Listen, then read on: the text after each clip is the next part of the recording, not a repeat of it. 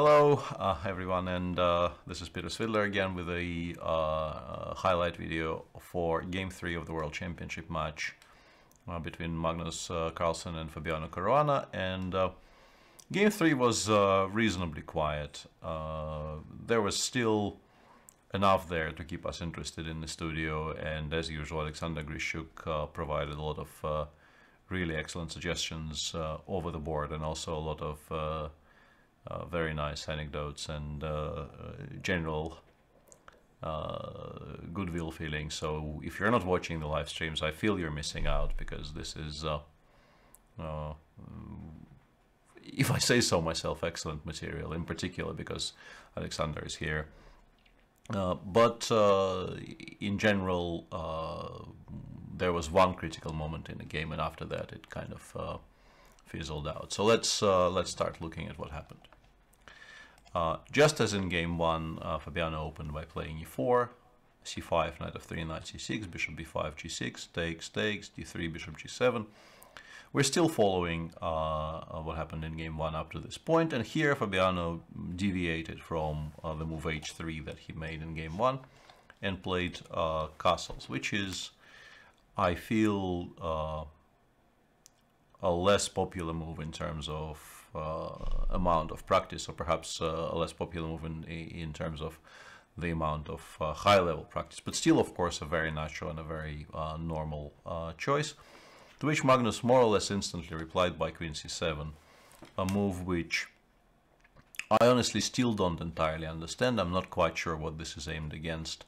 It felt to us that it was a bit of a waiting choice. It's a non-committal decision, slightly perhaps improving the position of this piece until you settle on whether you want to play e5 knight e7 or e5 knight f6, protecting the pawn on e5 for the future. I guess that probably is the point of queen c7, as we will see in a couple of moves' time. But obviously there's plenty of options available to black which are not queen c7, and it already showed, I believe, that Tim Carlsen paid some attention to 6 castles, because you don't play the move a move like this without having looked at this position in some depth. Fabiano played rook e1, black played e5, and here white switched to this sort of old school plan of pushing a3 and b4 and hoping to achieve something on the queen side by putting pressure on black to do something about the hanging pawn on c5, as we will see. And one explanation for queen c7 probably is, if black plays e5 immediately, white can play a3. And for white, the fact that the rook is on e1 is not that important, but for black in particular, if he wants to play knight f6 here, the fact that the pawn on e5 is not hanging is quite beneficial. So I guess that would be my off-the-cuff explanation for why queen c7 was played on move 6. Rook e1, e5, a3, knight f6, b4, and black just castled here. All this was played reasonably quickly by Magnus, and already you can see that he is challenging Fabiano to take some interesting and committal decisions as early as move 10 here. And when we finally got on the call with Alexander Grishuk, one of the first things he said about the opening play in this game was that he felt that by far the most interesting option available to white early on in the game was just to sort of not believe black and take on c5 here. Black most likely would play knight d7, bishop e3 and f5, creating ideas of f4 and perhaps then knight takes c5. And here Alexander suggested a very interesting move which we did not consider before he appeared as a guest on the show, and that move is a3, a4. I clicked around in this position for a bit, and the machine also suggested something really outlandish. Knight g5, knight f6. We got to this position with Sopiko and didn't really see how to continue. And the computer just plays bishop c1 here and says h6, knight f3, and white provoked some weaknesses. I think the machine more than anything views this f5 push as a potential weakness on the king side.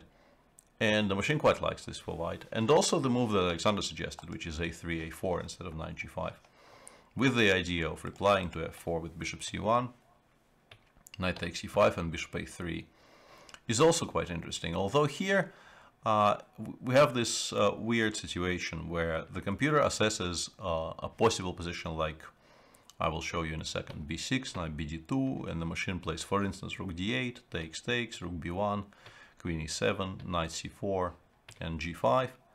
And here the computer very calmly plays h3, h5, and knight h2, and gives white, once again, I did not continue clicking here, so perhaps at much greater depth the evaluation would change. But at a reasonable depth, the machine gives white a very large advantage here. But I think from the human viewpoint, yes, the structure on the queen side is quite ruined. But if black ever actually manages to push g5, g4, he will probably give mate on the king side. And if you give mate on the king side, your structural weaknesses on the other side of the board will not matter a great deal.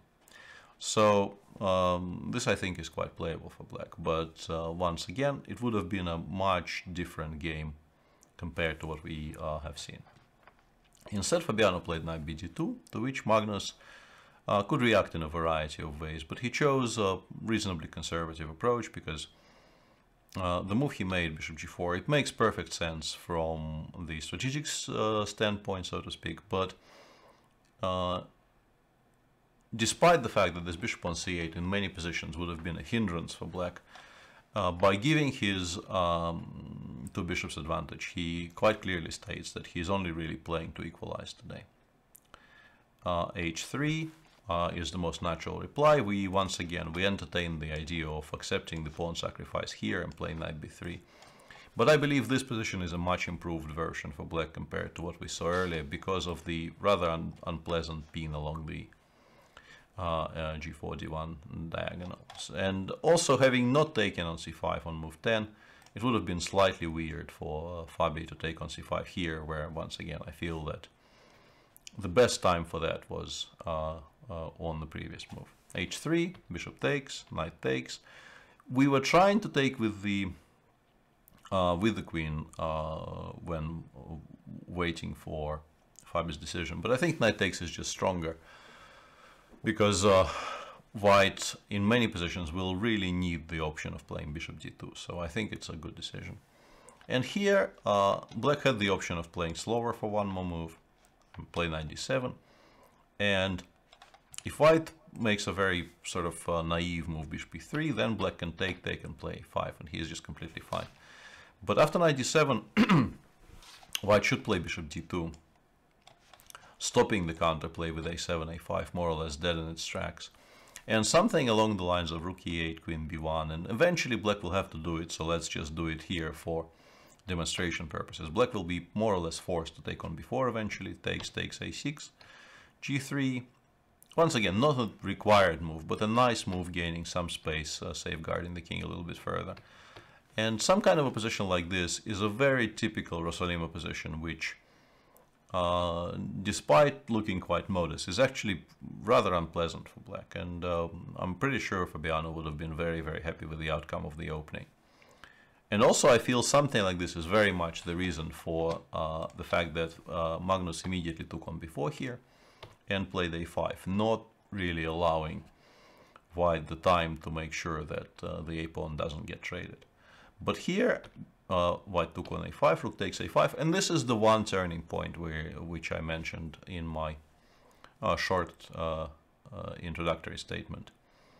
Fabi quite quickly played the move bishop d2 here, after which he is still somewhat better, but I feel that the moment he realized that he made a bit of a misstep here, he also kind of lost some part of an interest in the game, and he did not really, at least judging by his play, he did not really believe he will have large winning chances. But had he started with rook takes a5 instead, queen takes a5 and bishop d2, he would have had a very, very nice position. Black more or less has to play queen c7 here, queen a1, knight d7, and here white has a choice between going immediately playing queen a7, creating some pressure on the queen side, or playing slower, playing something like rook b1, and for instance if black plays b5, we can play queen a3, make sure we assume total control over the a file, and after bishop f8 we can play queen c3, and start combining ideas of, let's say, bishop e3 followed by rook a7.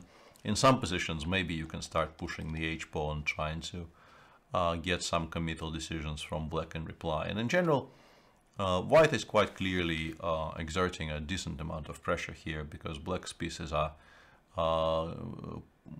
not as well coordinated, and most importantly, white is pretty much in control of the only open file on the board. But after bishop d2, of course, Magnus did not need a second invitation not to abandon the a file, and he played rook 5 a8.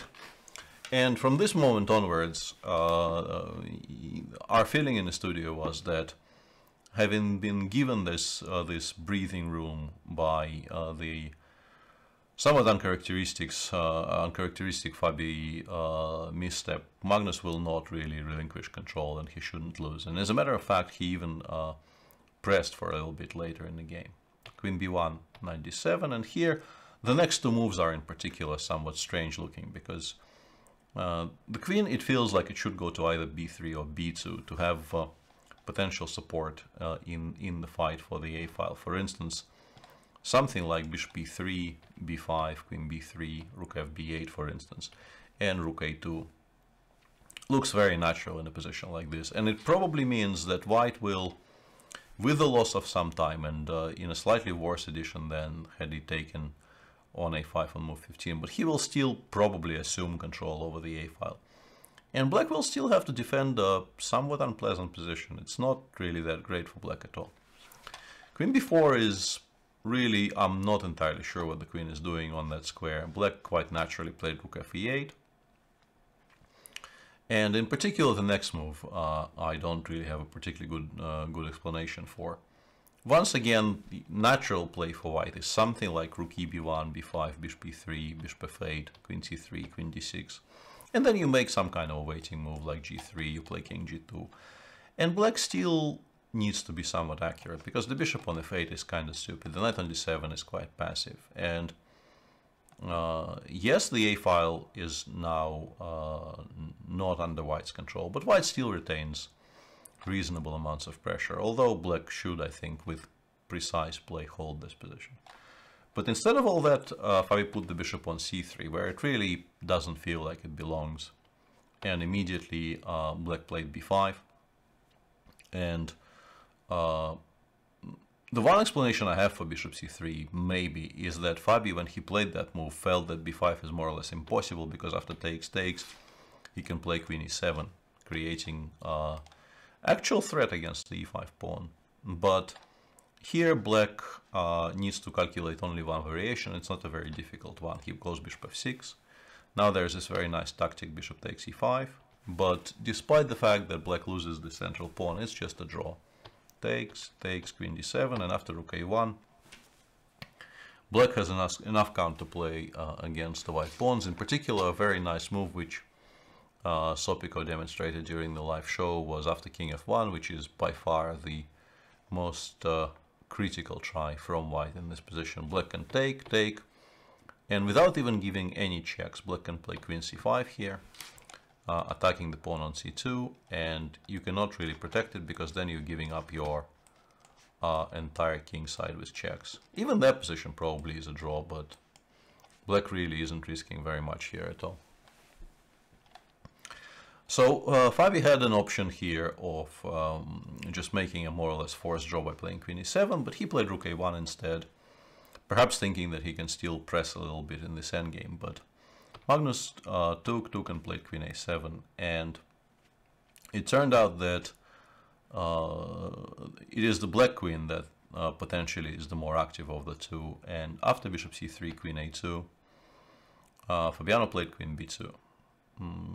Signaling a complete stop to any hopes for advantage, and in fact he even had to defend this position a little bit. And perhaps he felt that queen a7, queen a2 is too ambitious, and queen e7 is quite strong here. But careful examination shows that after queen takes c2, white needs to play quite precisely to make a draw, and the computer says the position after queen takes d7, queen takes c3, queen e8, check, bishop f8, and knight takes e5 is in fact a draw. But it's very difficult to decide to go for something like this because, for instance, here you're a pawn down and you still need to play reasonably precisely, not to lose this position. So it's understandable that FIDE didn't want to do any of that. He played queen b2, takes, f6, king f1, king f7, king e2, knight c5. And for instance here, to my slight surprise, or maybe even more than slight surprise, the machine says it makes decent sense to play bishop c3 is what Fabiano played, but the computer suggests that playing g4 and after knight e6, playing d3, d4 is the easiest way to make an immediate draw. Because e takes d4, knight takes d4, there will be mass simplifications and a draw, and in case of knight f4 check, king e3, there is enough counterplay against the e5 pawn not to have to worry that the h3 pawn is about to fall.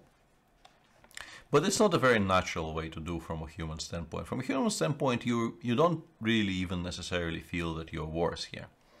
So FIDE made a couple of autopilot moves in a row here. He played bishop c3, knight e6, g3, stopping knight f4 check, bishop f8, and here he played knight d2. And the reply to all this by Magnus was called by our co-host Alexander Grishuk the first really brilliant move of the match. I don't know how much of that was tongue-in-cheek, but I think it's a very nice idea. Magnus spent 2 tempi provoking h3, h4 in this position so that he could fix that pawn on a dark square, and now you can arguably maybe have some hope of winning some bishop endings in some very, very distant future, because the pawn on h4 might become a target for some play with, I don't know, g6, g5 later on. But of course, it is still a 6 against 6 endgame with only 2 light pieces on the board, and you don't have to be very, very precise here to hold with white. And Fabiano managed quite comfortably. He played bishop d2, bishop d6, c2, c3, the move that is not really required, but it doesn't spoil anything. c5, bishop e3, king e7, king d1, king d7, king c2. We were somewhat critical of that idea during the live show because we felt that black probably should start something on the king side here. But as mentioned, the margins are reasonably large here, and it's not that easy for black to create something. Magnus did push f5, and after king d1, the computer suggests that maybe a somewhat counterintuitive move b5, b4, because in general black does not want to place his pawns on the squares, the dark squares, because his bishop is a dark squared bishop. But here in particular, b4 followed, for instance, after king c2 by f4 and then g5, opens up this, really, really long front line, trying to create some weaknesses on the king side that you can maybe potentially exploit later. But even this position, I'm pretty sure white holds if he doesn't lose his head and doesn't start doing really stupid things. Instead of all that, Magnus went for a change of structure, which optically looks very nice. He took on e4 and played c4, knight d2, and this is move 39, so it's understandable that Magnus decided to put FIDE to the test, so to speak, and give him for move 40, for the final, I think maybe 5 minutes that FIDE had in this position, a choice of whether he wanted to give up his bishop or allow this knight to land on d3 or a4, one of those squares. But FIDE was very equal to this task. He took on c5, bishop takes c5, king e2, knight c6, sorry, king c6, and here FIDE thought for quite a bit and played knight f1, which prompted more or less an immediate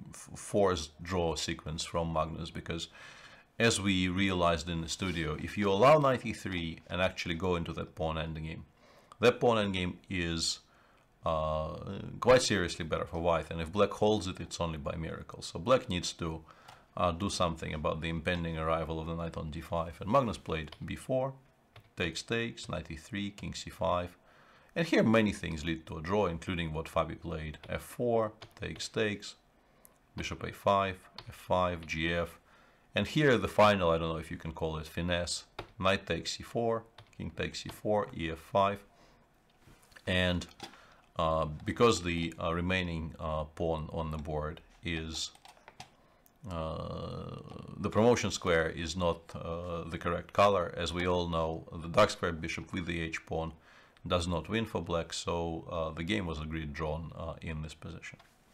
So as mentioned, a reasonably quiet game, but the theoretical discussion in the Rossolimo continues, and I'm very certain that the opening battle was won quite convincingly by Team Caruana in Game 3. However, the one careless decision on move 15, the choice of playing bishop d2 instead of rook takes a5, more or less put paid to any winning attempt that Fabiano could mount today.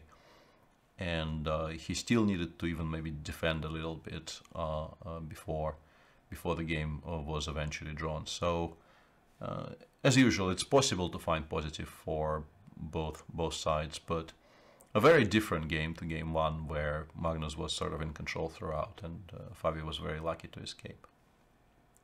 Tomorrow is game 4. Magnus will once again be white, and it's very, very interesting to see what he will come up with, considering the events of game 2, where he played a very, very mainline variation of Queen's Gambit declined, and ran into some very specific preparation, which more or less immediately solved all of Fabiano's problems. Alexander Grishuk, live on air, stated that he believes contesting this exact tabia, the d4, knight f6, c4, e6, let's say knight f3, d5, knight c3 tabia that we saw in game 2, that contesting that against Fabiano and his team is perhaps not the wisest decision for Magnus, because it kills some of his edges that he has arguably over Fabiano in playing, let's say, the early middle game. And we'll see tomorrow if Magnus and his team agrees with that assessment. And with this, I will probably wrap this up. Thank you for watching. This has been Peter Svidler for Chess24 with post-game analysis of Game 3 of the World Championship match. And tomorrow, same time, same place, come join us in watching and talking about Game 4. Until then, see you. Bye.